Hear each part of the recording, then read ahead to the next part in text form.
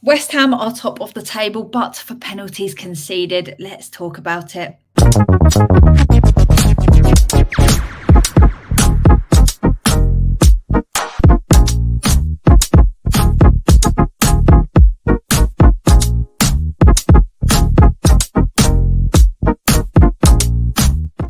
Yes, West Ham Network, it's Holly, and we are going to be taking a look at one of the sides of our game that has been costing us greatly this season, and that is, of course, the amount of penalties that we are giving away.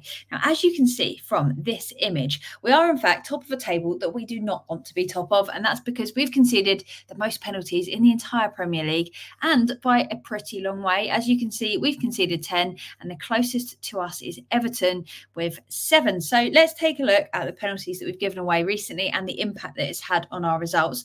Most recently, we gave away a penalty against Wolves in the 33rd minute to go 1-0 down. However, we did manage to come back from this and get the 3 points, winning 2-1. We lost against Newcastle 4-3, conceding 2 penalties in that game. One in the 6th minute to go 1 down, and then another in the 77th minute, which was closely followed by another 2 goals from them to lose us the 3 points. Against Arsenal, we conceded a penalty in the 41st minute to go 2-0 down, but this started an absolute onslaught of goals, with another 2 coming between then and half time. And you can't help but question whether things might have been slightly different without that penalty sort of turning the tides completely on us. And then against Sheffield United, we gave away a penalty in the 103rd minute to drop 2 points and end the game 2-2 in heartbreaking fashion against the team that we really wanted to beat. And these have just been since the start of 2024. So out of those 4 games where we gave away penalties, we would have got 3 points against Newcastle, and we would have also got 3 against Sheffield United instead of the 1 point. So we've dropped 5 points there that easily, and that obviously would push us right up the table, take us away from the teams that we're competing with, and would have made a massive difference. Obviously, you do give away some penalties in the game, but if we could give away slightly less, it would be making a big difference to us. But it's not just the difference that the goals have made to how we're playing and where we are this season, but the psychological impact that the penalties have had and the impact that's had in the game. So you could argue that any of these games would have turned out quite differently if we didn't make things so difficult for ourselves and let the other team get on the front foot and just give them the opportunity to get goals. And the penalties have been quite a big part of this. So what is going so wrong for us compared to other clubs? Now, I want you to drop a comment with your thoughts. So make sure you drop on below. And also, if you've not already hit the thumbs up, please make sure you do.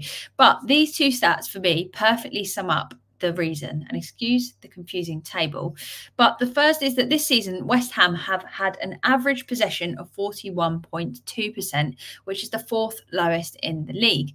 And the second stat is that we have allowed our opponents to have more touches inside our penalty area than any other team in the league, apart from Sheffield United. And we should be doing a lot better than that. And that right there is what I believe our issue is. It's impossible to give the opposition so much more of the ball than we have, with it being in our own box so much of the time, and just keep absorbing this pressure without conceding a goal or making a mistake that leads to a penalty. But with our style of play, how on earth do we cut this out? It definitely seems like another argument for playing more on the front foot with a more attacking style.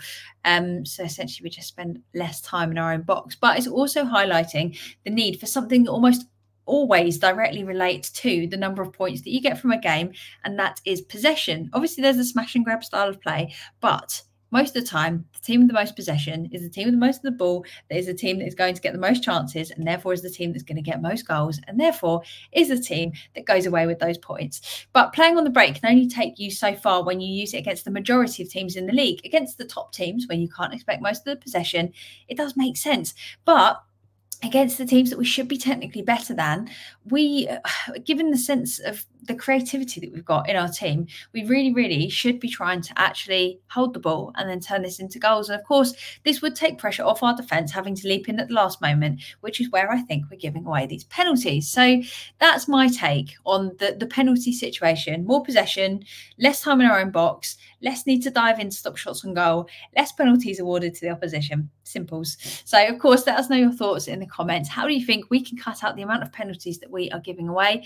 And if you haven't already, give this video a thumbs up and make sure you're subscribed to the West Ham Network. We have loads and loads of exciting content coming your way, and we don't want you to miss out. So also tune in at 5 p.m. where I'm going to be running through your Hammers headlines for the day. And until next time, come on, you Irons. Let's stop giving away those penalties.